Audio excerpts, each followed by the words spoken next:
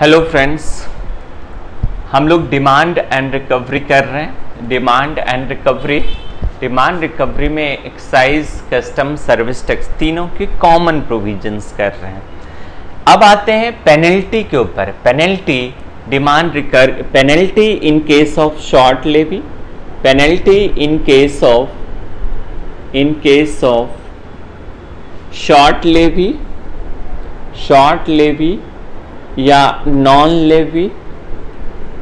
Levy और short paid और non paid और इरोनियसली रिफंडेड। इस केस में पेनल्टी कब लग सकती है और पेनल्टी कितना हो सकता है? तो सबसे पहला काम सेक्शन एक्साइज में आते हैं। सेक्शन नंबर 11AC है। कस्टम में हमारा सेक्शन 114A है और सर्विस टैक्स में सेक्शन 76 है, सेक्शन 76 और सेक्शन 78। ये हमारा नॉन फ्रॉड का केस है और ये हमारा फ्रॉड का केस है।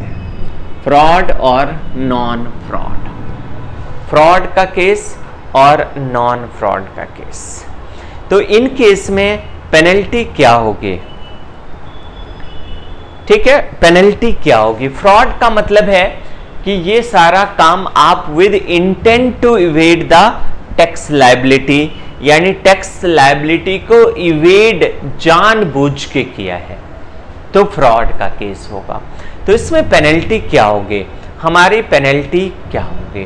तो अब हम लोग आते हैं penalty in case of short levy, non levy, short paid, non paid और इरोनियसली रिफंडेड। इस केस में हमारी पेनल्टी क्या होगी? तो पेनल्टी के लिए हम लोग आते हैं, दो केस यहाँ पे लिखते हैं, एक फ्रॉड का और नॉन फ्रॉड का। यानी पहले नॉन फ्रॉड का केस लिख लेते हैं और दूसरा फ्रॉड का केस लिख लेते हैं। फ्रॉड का, नॉन फ्रॉड के केस में पेनल्टी हमारी 10% होगी। Penalty up to 10% of duties और टैक्सेस। ड्यूटीज और टैक्सेस का 10% और ₹5,000 which ever is higher, यानी 5,000 मिनिमम पेनल्टी है। और यहाँ पे पेनल्टी फ्रॉड के केस में 100% ऑफ ड्यूटी और टैक्सेस। ड्यूटी और टैक्सेस का 100% penalty in case of fraud और ₹5,000 which ever is higher, 5,000 और उससे ज़्यादा, यानी 5,000 मिनिमम पेनल्टी है, 5,000 रुपये ये हमारी मिनिमम पेनल्टी है। ठीक है, अब नॉन फ्रॉड का केस पहले करते हैं। नॉन फ्रॉड के केस में यानी हमारा ड्यूटी, टैक्सेस और इंटरेस्ट, ये तीनों paid with in 30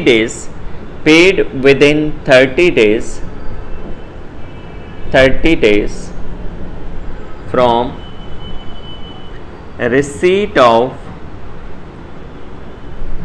receipt of यहाँ दो केस बना लेते हैं। Show cause notice from receipt of demand order, यानी आपको शो कॉज नोटिस मिला। शो कॉज नोटिस मिलने के बाद 30 दिन के अंदर आपने टोटल ड्यूटी, टैक्सेस, इंटरेस्ट जमा करवा दिया, तो आपका पेनल्टी रिड्यूस टू निल, यानी पेनल्टी 0 हो जाएगी। पेनल्टी रिड्यूस टू निल। यानी नॉन फ्रॉड का केस है। 30 दिन के अंदर शो कॉज नोटिस मिलने के बाद ड्यूटीज, टैक्सेस, इंटरेस्ट आपने जमा करवा दिया तो आपकी पेनल्टी 0 होगी।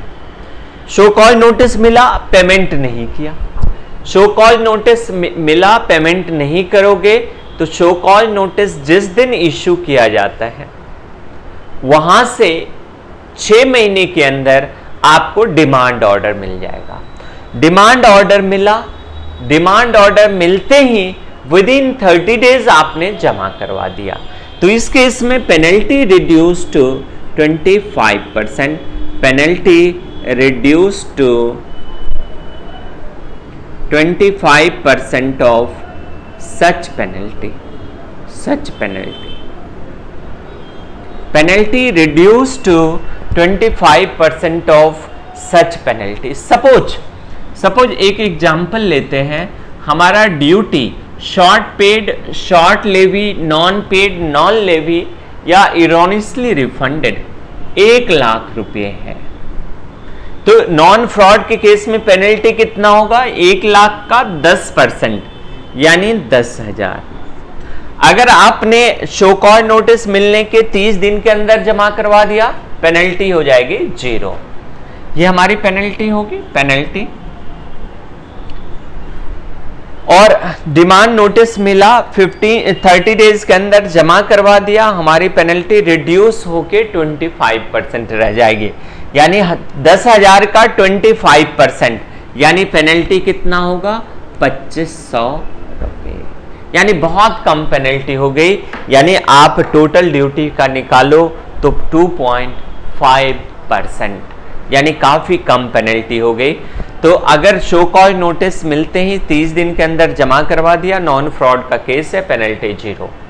नॉन फ्रॉड का केस है, शो कॉज डिमांड ऑर्डर मिलने के 30 दिन के अंदर जमा करवा दोगे, पेनल्टी रिड्यूस होके 25% रह जाएगी। अब यहां पे आते हैं, यहां पे ड्यूटी, टैक्सेस और इंटरेस्ट, ड्यूटी, टैक्सेस और इंटरेस्ट ये आप पे कर देते हो, paid with in 30 days, within 30 days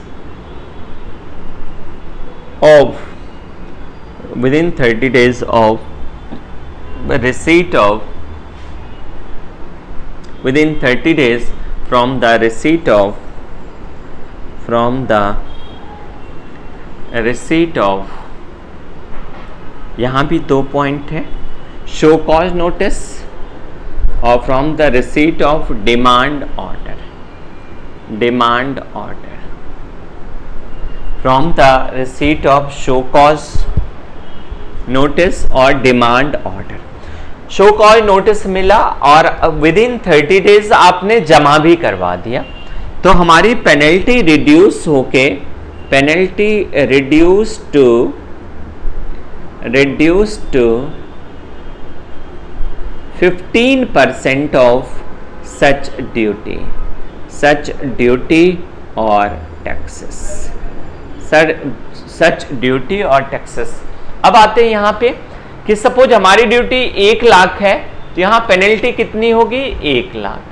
यहाँ पेनल्टी कितनी होगी? 1 लाख। 1 लाख ड्यूटी तो 1 लाख पेनल्टी, जितनी ड्यूटी उतनी पेनल्टी। फ्रॉड का केस है इसीलिए जितनी ड्यूटी उतनी पेनल्टी। लेकिन 30 दिन के अंदर आपने जमा करवा दिया, जब शो कॉज नोटिस मिला 30 दिन के अंदर जमा करवा दिया, आपका पेनल्टी रिड्यूस होके 15% रह जाएगी, यानी 1 लाख से पेनल्टी घट के कितना होगा? 15%, 15,000। ठीक है। सेकंड केस है कि डिमांड ऑर्डर मिला, 30 दिन के अंदर जमा करवा दिया, तो हमारी पेनल्टी रिड्यूस होके 25% रह जाएगी, penalty reduce to 25% of such duty, यानी ड्यूटी का 25%। यानी इसका मतलब हमारी ड्यूटी कितनी है? 1 लाख। 1 लाख का 25% तो हमारी पेनल्टी रह जाएगी कितनी? 25,000। यानी 1 लाख से घट के पेनल्टी रह जाएगी 25,000, 25,000। तो ये हमारा फ्रॉड और नॉन फ्रॉड के केस में अलग अलग पेनल्टी का सिस्टम है और मिनिमम पेनल्टी रखा है 5,000 रुपये का। 5,000 रुपये तक पेनल्टी लग सकती है। ये हमारा मिनिमम पेनल्टी है। Minimum penalty 5,000। तो फ्रॉड और नॉन फ्रॉड का केस है। और इसके बाद हम लोग आते हैं नेक्स्ट प्रोविजन पे। नेक्स्ट प्रोविजन है excess amount of duties collected. तो ये हमारा पेनल्टी था एक्साइज, कस्टम और सर्विस टैक्स में।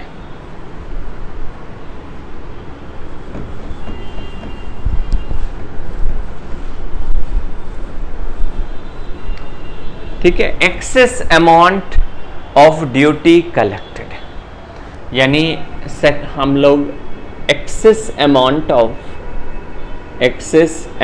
ऑफ ड्यूटी और टैक्सेस कलेक्टेड, यानी जब ज़्यादा अमाउंट कलेक्ट करोगे तो ये shall be deposited फोर्थविद, shall be deposited फोर्थविद, deposited फोर्थविद, shall be deposited फोर्थविद। ये आपको इमीडिएटली जमा करना होगा। फोर्थविद मीन्स इमीडिएटली। फोर्थविद का मतलब है इमीडिएटली, यानी इसका कोई ड्यू डेट नहीं है। अगर आपने ज़्यादा ड्यूटीज और ज़्यादा टैक्सेस कलेक्ट कर लिया है तो ये इमीडिएटली जमा करवा दो। ये इमीडिएटली जमा करवाना है। Shall be deposited फोर्थविद to the credit of central government, to the credit of central government, to the credit of central government, यानी सेंट्रल गवर्नमेंट के क्रेडिट में ये जमा करवा दो। ठीक है, अगर आप जमा नहीं करोगे, इफ अब इनका आप सेक्शन लिख लेते हैं। एक्साइज का 11D है, ठीक है, कस्टम का 28D है और 73A है सर्विस टैक्स का। एक्साइज का सेक्शन 11D, कस्टम का सेक्शन 28D और फाइनेंस एक्ट का सेक्शन 73A। तो हमारा एक्सेस अमाउंट ऑफ ड्यूटी और taxes collected shall be deposited फोर्थविद to the credit of central government, to the credit of central government. If not paid, if not paid, अगर आप पे नहीं करोगे then show cause notice, if not paid then show cause notice may be served, may be served, यानी आपको show cause notice served किया जाएगा। ठीक है, show cause notice may be served after considering of representation, after considering representation, after considering representation, यानी आपने जो representation दिया है, आफ्टर कंसिडरिंग रिप्रेजेंटेशन, ठीक है, after considering representation central excise officer, central excise officer may determine amount of duty, determine amount of duty, amount of duty or taxes to be recovered.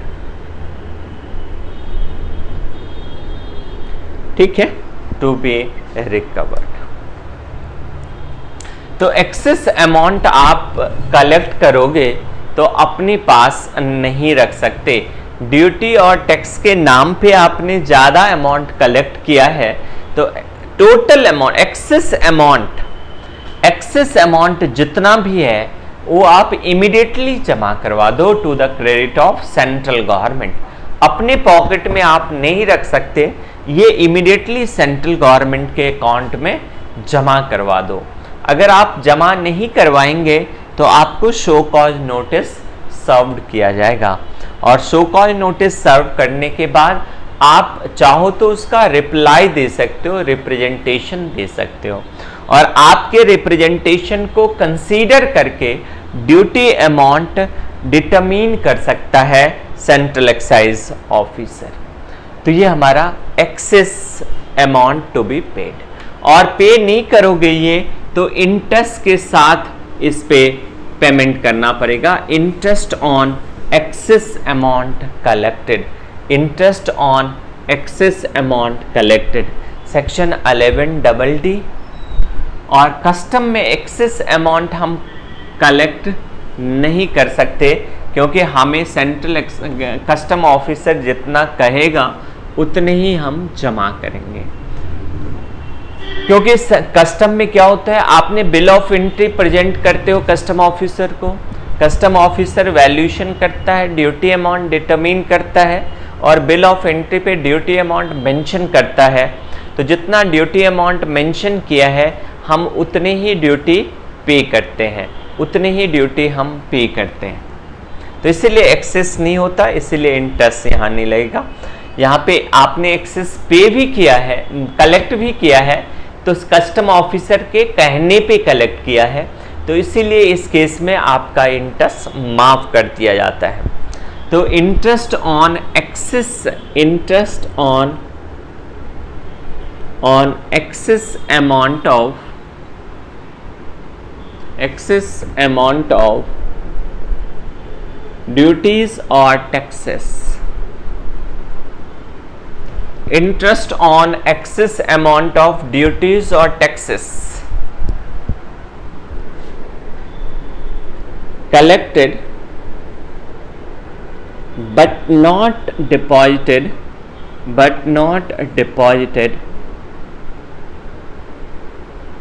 then interest at 15% per annum ये देना पड़ेगा from the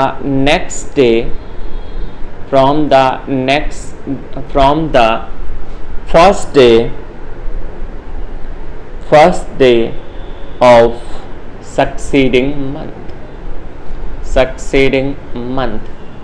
from the first day of succeeding month, यानी अगले महीने के first day से interest लगना शुरू होगा। ठीक है, इंटरेस्ट अगले महीने। इफ नॉट डिपॉजिटेड, आपने जमा नहीं किया तो इंटरेस्ट लगेगा